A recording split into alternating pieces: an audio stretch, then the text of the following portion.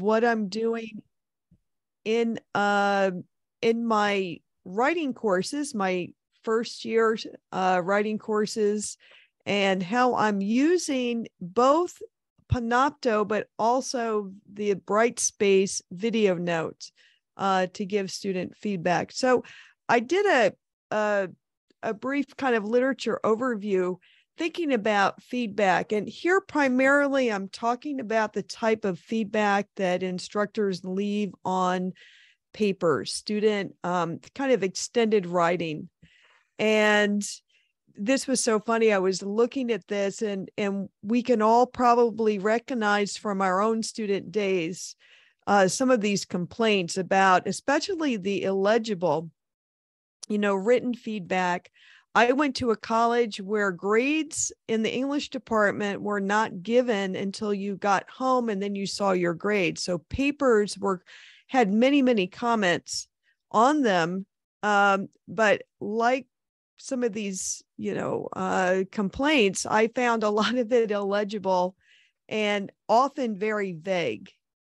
So we can all probably relate to this. And again, focusing on negative aspects, I think all of us as instructors probably feel that we've got to point out what's going wrong.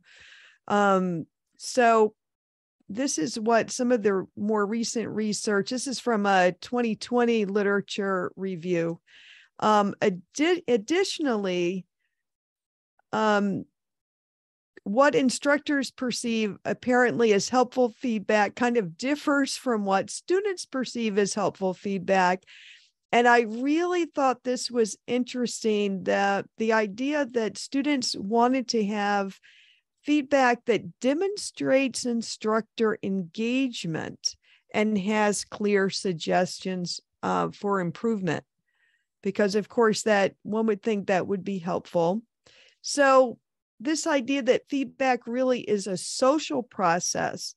And I think this is particularly important for those of us teaching online, right? We all talk about instructor presence, but there are the elements about power and emotion, and it can be so difficult to convey emotion in written feedback. So all of this, though, apparently impacts how messages are interpreted by students, of course. And again, going back to what they perceive as helpful, this idea that things need to be concrete, right? But what interested me about this was, in this study, text-specific comments, because this is what I'm going to touch upon when I talk about the screen capture capabilities of things like Panopto and Cultura and Usha, the idea that you can use screencasting. So another important thing, when you look at the literature surrounding feedback, and there's not a whole lot about it, it's one of these areas that has not been like heavily researched, but timely is super, super important. So just in time feedback in a concrete way that is text specific and is encouraging. Now we were just talking before we started about audio feedback alone. And I really thought this was interesting, that students, obviously the audio feedback is meaningful for three reasons from this study. It's easier to understand. Again, we go back to handwriting is illegible. Of course, many of us are now typing in comments. So that probably is somewhat gone to the wayside. This idea of being more in depth and more genuine. So I thought that this was all very interesting, but what stood out to me when I looked at this article, that 68% in this particular study from 2016, 68% of them, even when they had the audio feedback, said, well, I do want written feedback because of the visual part of it. So what about video feedback? And video feedback, and by video feedback, I mean the talking head feedback, like me talking, but with nothing really being shown on the screen.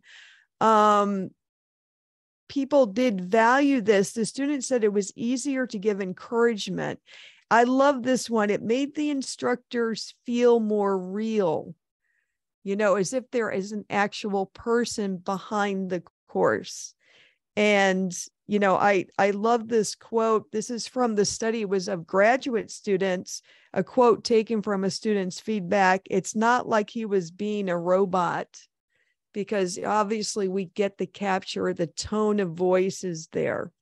So what I primarily focused on was these two things, screencasting. And by that, I mean, you're putting up the screen as I'm doing now, alone with the instructor narration, but then also what I guess you all can see me talking, screencasting, but with the talking head.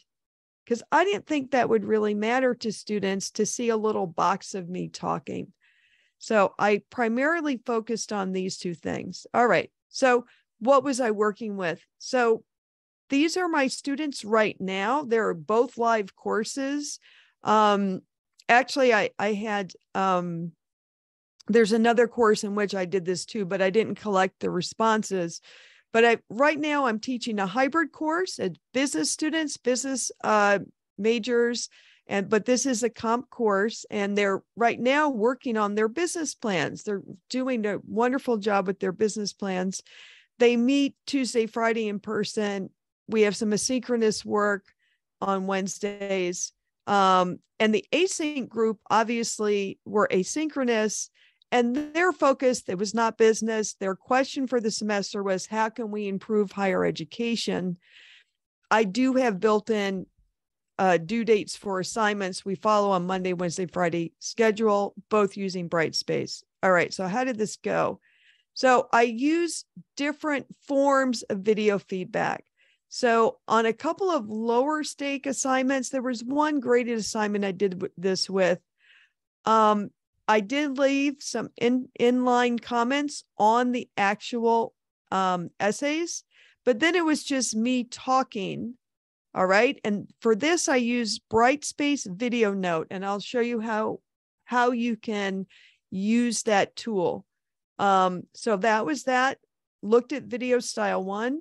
Video style 2 was screencasting the essay, bringing the essay up, leaving some inline comments, but I narrate, I walk the student through their essay and I make comments.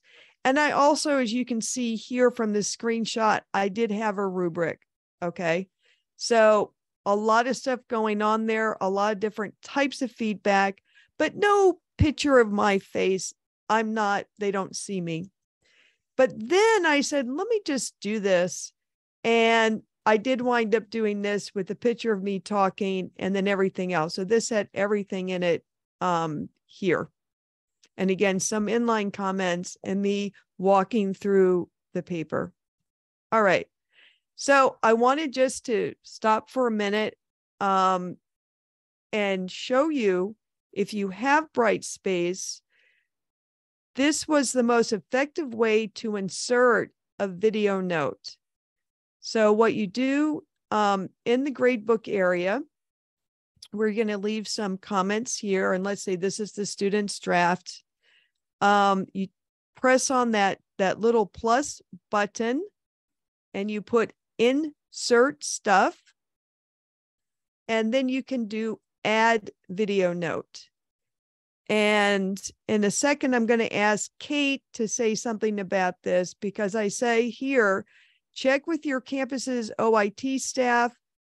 Longer videos, like I try to keep these videos to about 3 minutes, but longer ones will take up space. Is that correct, Kate, on Brightspace? And you might not want to do that? Yeah, we haven't heard officially if we're going to have specific caps of data, but they have been hinting at that. So we are encouraging faculty not to, keep too much data right on Brightspace. We did find out though that those won't transfer. Like if you copy a course to a new semester, that those comments don't transfer. So it's not like you're duplicating that as you go. So that's a good thing. But yeah, I would keep those shorter. Okay. So, and indeed, that's what I did. I did with lower stake writing assignments where I would just say, hey, you know, good job, that kind of thing. And again, you can hear obviously the tone of my tone of voice and yeah, okay, we feel a little warm and fuzzy here. Here though, when you have these other screen capture tools, I recorded first and then, but did the same mechanism where you hit the plus, insert stuff, and at the bottom, if it's integrated with Brightspace, you just bring in your Panopto video that you've recorded. And one thing I didn't put in this slide deck, you know, I labeled the videos very clearly, you know, Catherine, draft feedback on major project, or whatever it was that made sense. So I didn't mess up by sending people the wrong video. At least until recently, I did do it once. Okay, so how long, and I was not timing myself. I just looked back at when putting this presentation together. I looked at my async class and I wanted to see how long are these videos. So for the low stake writing assignment, it was 2 to 3 minutes.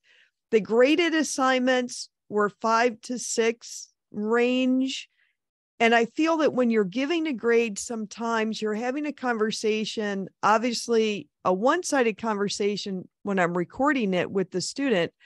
Sometimes we feel we're kind of justifying the grade, right? This kind of, or not just explaining, but looking and saying, this is why this was, you know, here's where you were really strong. And here's where some areas that needed some work. The drafts I just went through their drafts last week.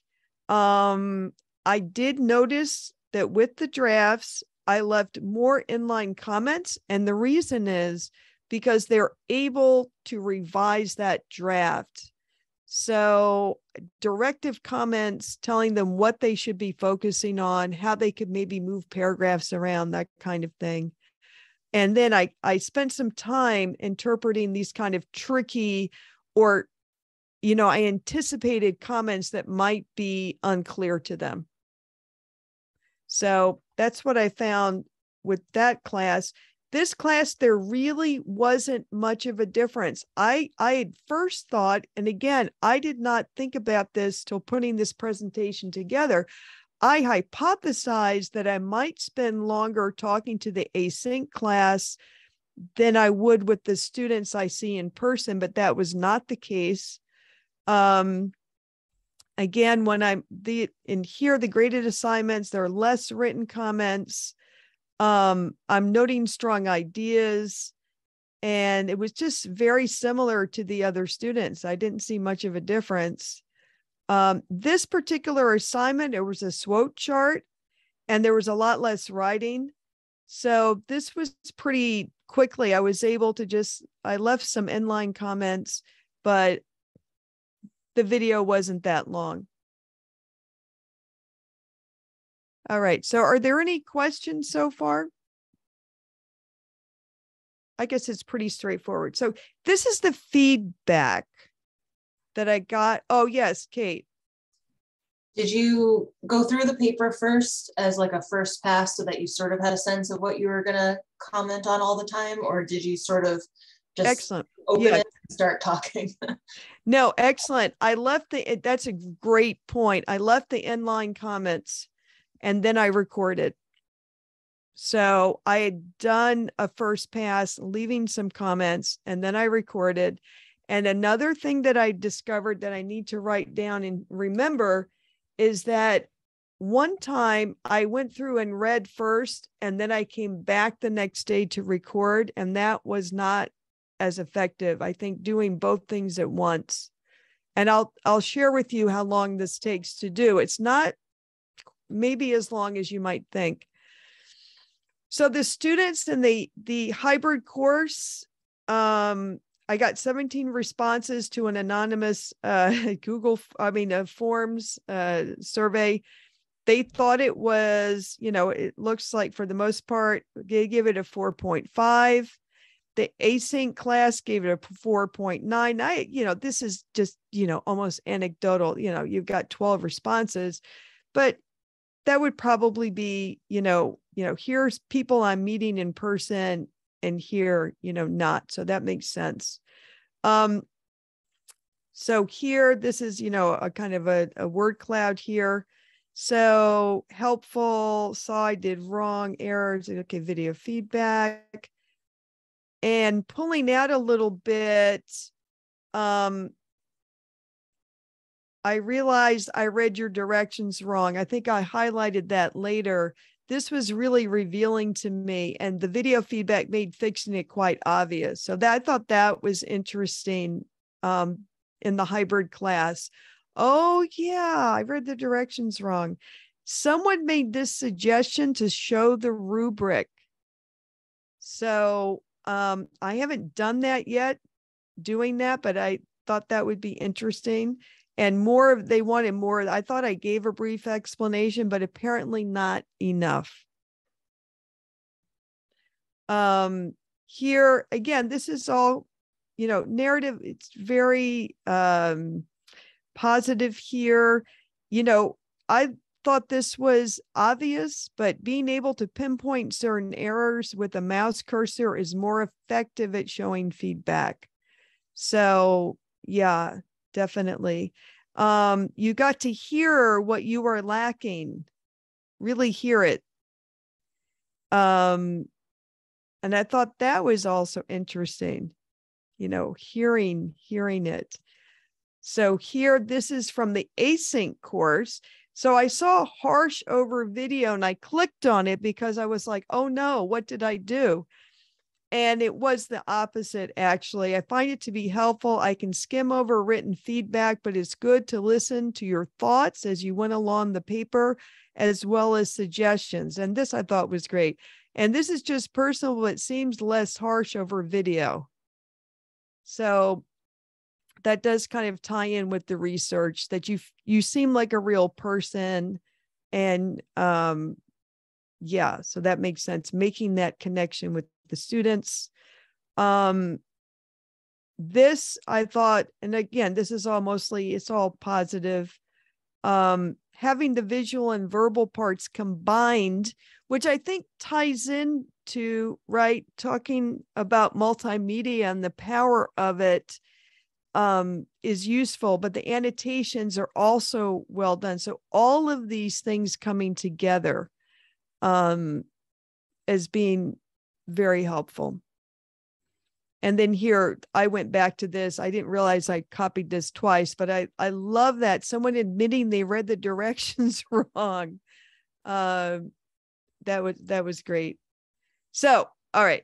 So I asked the students, at this point, I had done one that was a screencast, just looking at the paper and then me talking. And then I did one, right, with the talking head, just me talking and no paper on the screen. So I asked them, which type of video feedback did you find more valuable? So would it be the screencasting, or was it just the talking head? Or I have no preference. I thought maybe people would have no preference. I actually thought, or should I combine both approaches? So yeah, so blue is the screencast that they liked better than the talking head, but red is, can you try combining the two? That surprised me again, because I didn't think that would matter.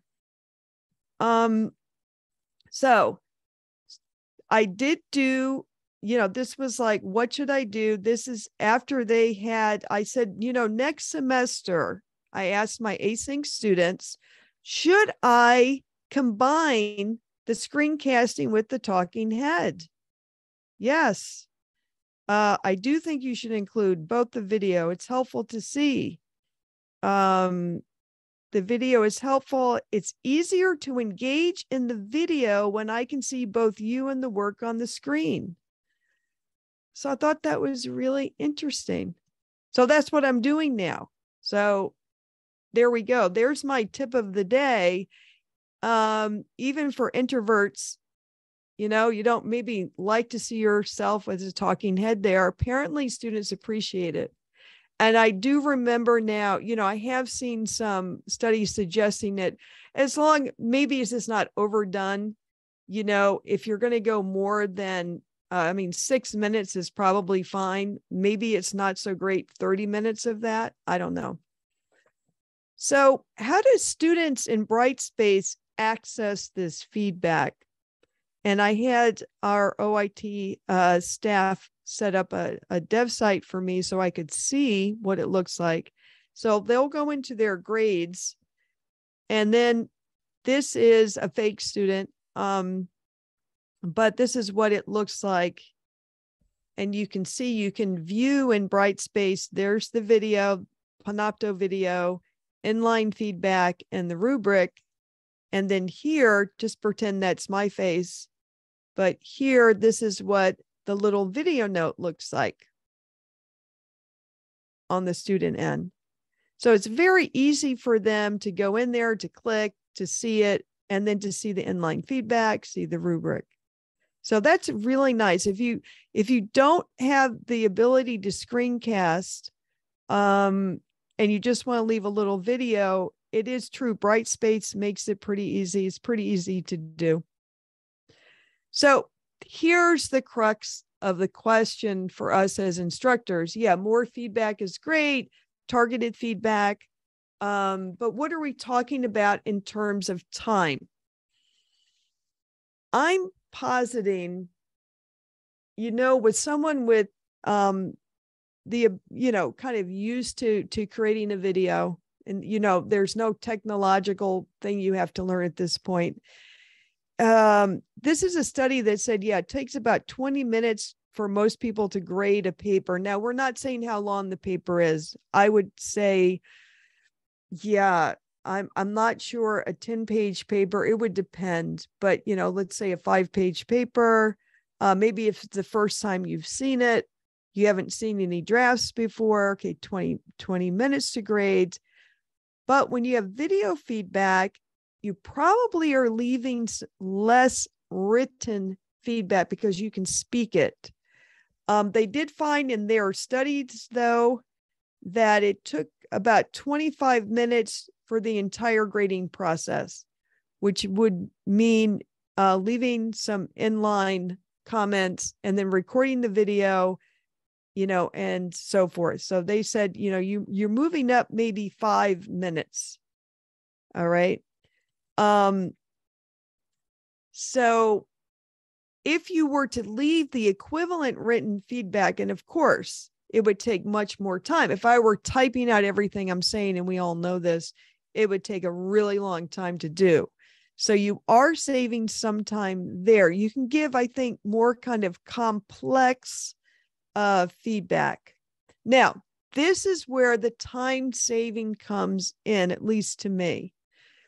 I anticipate the questions that I don't have students coming necessarily to office hours, emailing me with questions. Not that I mind that, but I'm not fielding a bunch of emails about problems with the feedback that I'm giving, especially on drafts. No one's really coming back to me with, well, what did you mean by? Because I can anticipate that and kind of talk about it. And it seems to settle, all of that is much, much decreased. The other cool thing that saves me time is I can, when I'm looking at a student paper, and this is really, really, really powerful, especially with first-year students, I can open up my tab over here and say, when you're searching in this database, let's look at Business Insights, or let's look at ABI Inform, and typing something in and saying, try this search and see what you get. And wow, again, it just saves time, even class time, having to go over it. Nowadays, with the screencasting software, if it's integrated into Brightspace, used to be you had to upload stuff from other sources, upload a file. We don't have to do that. It's very easy. It's just a click. And what you can do eventually is using kind of indirect feedback, like highlighting text where you say, it sounds a little awkward. Have you read that out loud? I think the words that in the sentence is making the sentence awkward. Can you hear that? And instead of typing that, and then I can be kind of more hands off when it comes to the line editing. So I think, so that extra 5 minutes, maybe, I'm finding it takes me about 20 minutes.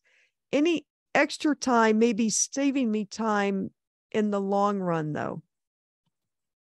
So this is what was very powerful to me also. Do you have any questions? Nah. Nope. Because you've gotten this feedback, and occasionally there are like 1 or 2 questions, but I think this, to me, I was like, yeah, this is what I'm getting from students. So in the future, what I'm thinking about is, again, retreating from some of the line editing to maybe cut down on some of the time. But then also using this approach for peer critiquing. Why not? See how that works for peer, where you break them up into groups and have them critique one another. Why not have them shoot a Panopto video discussing the draft and leaving that for students, their peers, to look at? Now, and again, Kate, if you don't mind jumping in here, here is a warning. So the first time I did this, when I thought I just want to leave a short video. So in this area where I'm, grading, I clicked here, and this was not effective. And can you explain why you really need to go here and open this up and then get into video note, Kate? Yeah, so this is a quirk that we discovered with Brightspace, in that feedback shows up in different areas. So if you're a little bit familiar with Brightspace now, there's the grades area, but there's also the class progress area.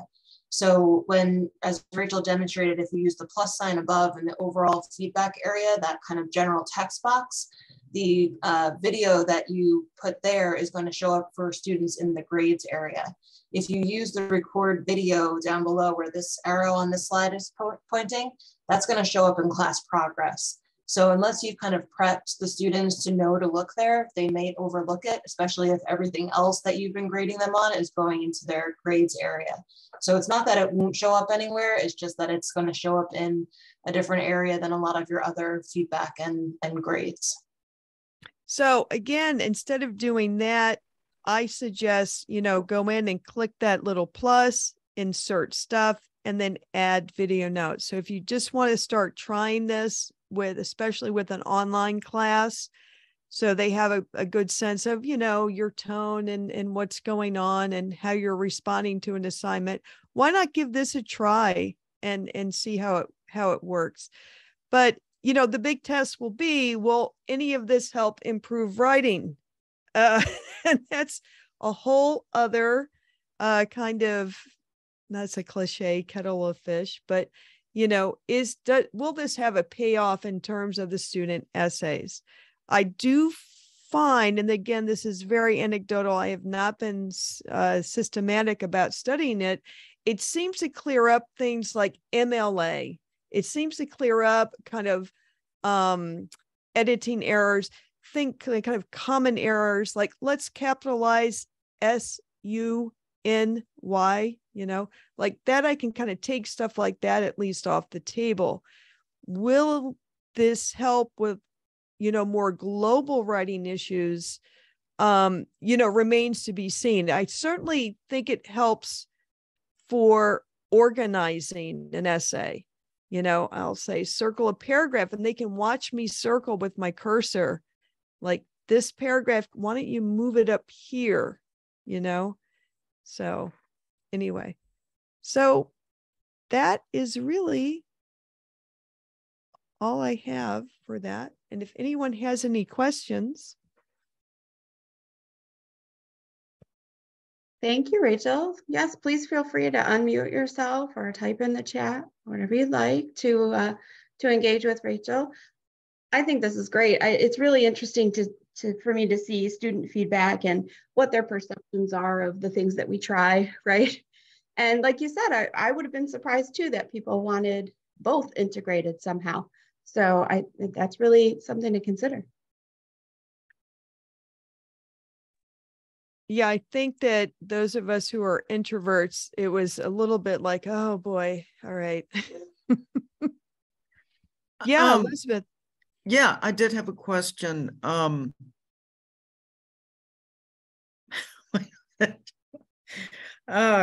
wait a minute.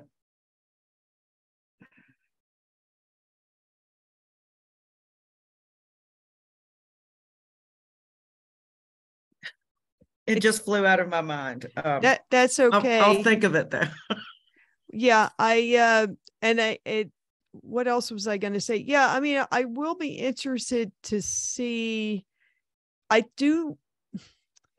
You know what? I can't measure. And Kate, am I correct in saying that I cannot see who has watched the video at this point, or I can in Panopto? In Panopto, you can. I can. I don't know about the internal Brightspace recording. Okay. And you can even, Panopto has some pretty good metrics. You could see if people watched all of it, some of it, went back and watched it again. That would be really interesting to track. I did think of my question. Oftentimes, yeah, having to read their essay and then type in all your comments.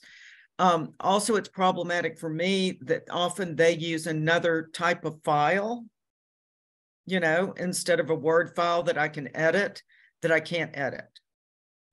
Well, I'm thinking this would make that go away. It does. And in Brightspace, what I've taken to doing, there's a way where you can limit, let's say they're uploading work. I've limited it now. It's got to be a PDF or a Word file. You ain't trying to do anything else, because it's not, you're going to get a warning that says no. But I still have them doing it though. But yeah, I think that, but there's settings where you can set it also so it won't accept.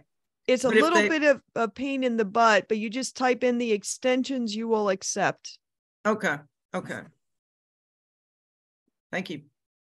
And I do like, I guess we had that with, what was it, with Turnitin and stuff. But I mean, I like the ability just to circle stuff too, and to write and put a question mark and use different colors and highlight. So that's nice that Brightspace has that.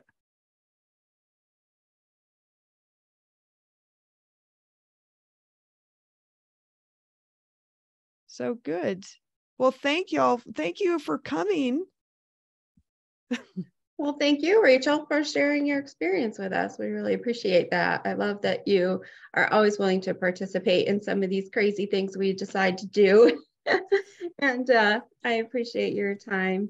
I'm going to throw in the chat a link where you can get the recording to all of our sessions, but also to Rachel's and her slides. And then just note that National Distance Learning Week is sponsored by USDLA, and they have additional events that you might want to take a look at. So thank you, everyone. Yeah, we have one more session tomorrow morning at 11, but other than that, SUNY Online will draw to a close National Distance Learning Week for this year.